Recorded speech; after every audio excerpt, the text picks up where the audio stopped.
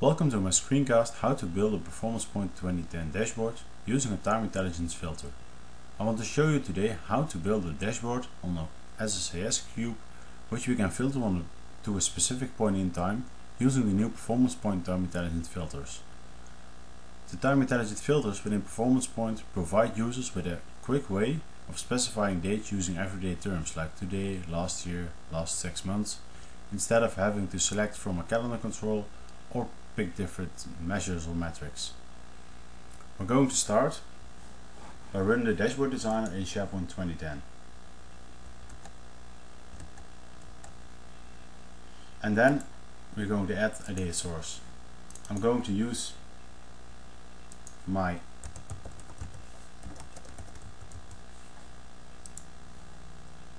AdventureWorks cube, AdventureWorks, and then we select AdventureWorks. Now we give it a name, ADV time demo, and we go to the new tab, the time. What we can see here when we select date, we see we can connect to one member, but when we select to a hierarchy like date and calendar, we can add a lot of time member associations. And this is important because we want to have as many time member associations as possible, because we can use as many functions. When we've got multiple levels like year, semester, quarter, month and date, we can use all the functions like last year, last semester, last quarter, last month, today. Okay, we select the calendar, and now we need to link our calendar to the current date.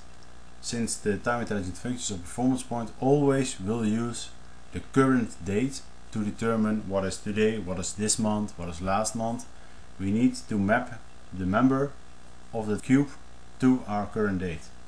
I'm going to show you a little trick. Since we don't have data of this year, I will link the January 1st of 2008 to January 1st of 2010, so we can use date. Okay, we can say calendar year is the year, as calendar semester is a semester, a quarter, this is the month, this is the day. Okay, we can do save, and now we have time intelligence functions available to us. We have configured it as we need to say here, it's a day. Okay, the time intelligence functions are now available to us, and now we can add them.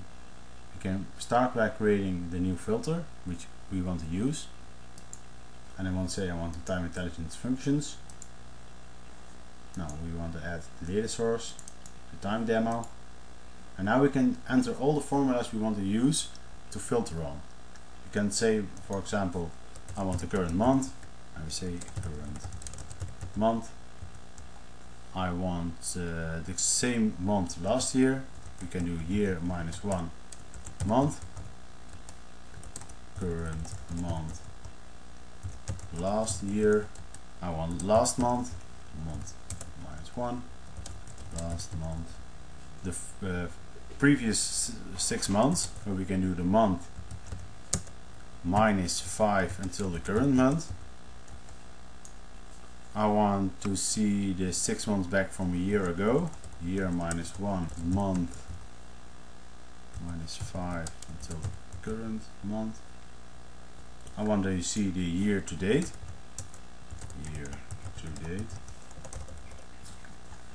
we say here 6 months back last year, and I want the year to date until the last full month. So let's say we are now in February the 21st, and this month is not completed, so the year to date will only run until the last full month, which is January. Full month. And now we can press the preview button, so we can see current month is 2008 month 2, and as we have just seen, he thinks 2010 is mapped to 2008, so he understands with the current month we're in, and he thinks we are now in 2008. And we can see last year minus 1 is 2007 February, last month is 2018, this is the year before, this is the current year to date and current year to date to the full month. Okay, we can do next. We want a list to be created to use these functions, and we say time function, and I want to do it in the time demo.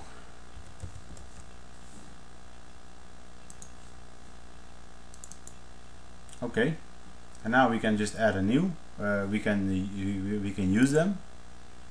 So we're going to start by creating a report, and I want an analytics chart, and we want to see. We want the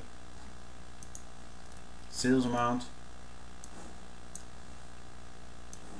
and quota by sales territory. Now we don't want to see the all, we want to see the specific areas. Okay. Now one important thing to remember is we're going to link this up to the time intelligent functions. Now one way to filter on a chart is by using the background, and we can just say the same. We can use the date, calendar on the background, which we can link to in a later stadium. Next, I'm going to build a KPI, and we want to use the same sales amount. Okay, and we want to compare it to the sales amount quota. Okay, now this is all okay. Time KPI. We can save it. Now we just need to build one into the dashboard, into the scorecard. Otherwise we can never use the KPI. I can select the time KPI.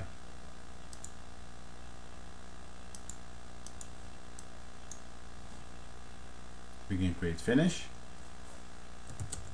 Time scorecard. Let's add again sales territory.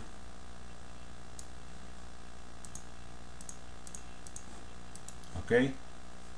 We can save it and we can see how much. Now next we're going to build it onto a dashboard.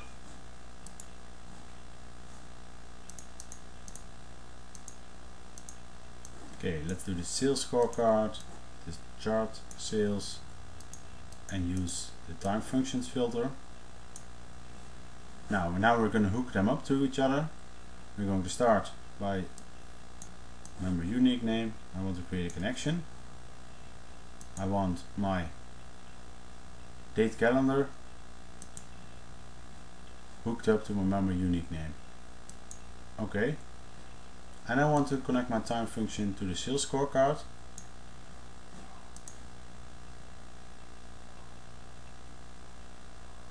And I want to use the time formula, connect to the time intelligence formula, to my own formula, and I click OK. And we now can deploy the SharePoint and watch the end result.